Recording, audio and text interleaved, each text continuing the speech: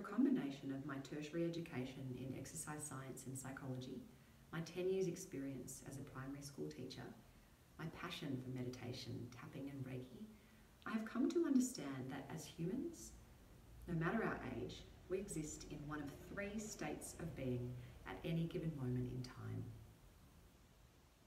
So these include floundering, floating and flourishing, the 3 Fs. And let me break these down for you. So firstly, when we are floundering, our body's stress response is activated. Now this means that we are struggling mentally. We're on high alert and we're likely to be feeling anxious. We're likely to be catastrophizing problems.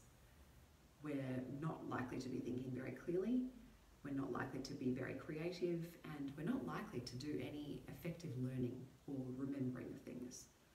We're not likely to be making any good decisions in this state, and we're not likely to be being a good friend, or we're not likely to be a nice person to be around. Our stress hormones like cortisol and adrenaline run high in this state, and we're not functioning well. You can picture this as being a flounder fish struggling clumsily in muddy waters. So in turn, being in this mental state, this weak mental state, takes its toll on our physical health as well. We're more likely to get sick, to stay sick, and age more quickly.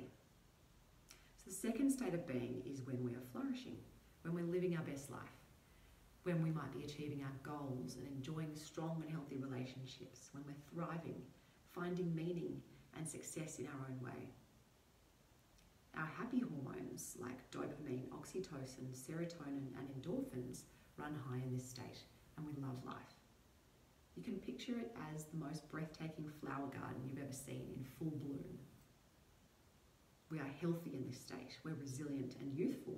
In fact, it's even believed that the aging process can be reversed when we're flourishing. Sounds pretty good, right?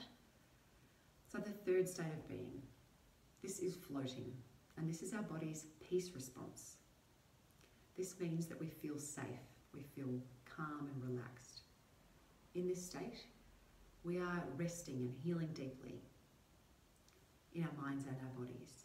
And things that can stimulate this floating state of being include meditating, EFT tapping, Reiki and mindful breathing.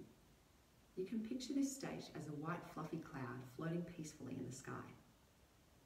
And what's so interesting about this floating state is that the more time we spend in it, through doing things like meditation and tapping and Reiki, the more likely we are to spontaneously start flourishing in our lives.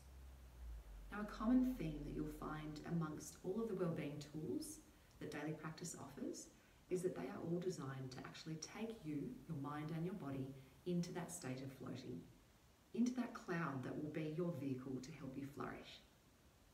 So keep up your floating and reach out if you have any questions. Bye for now.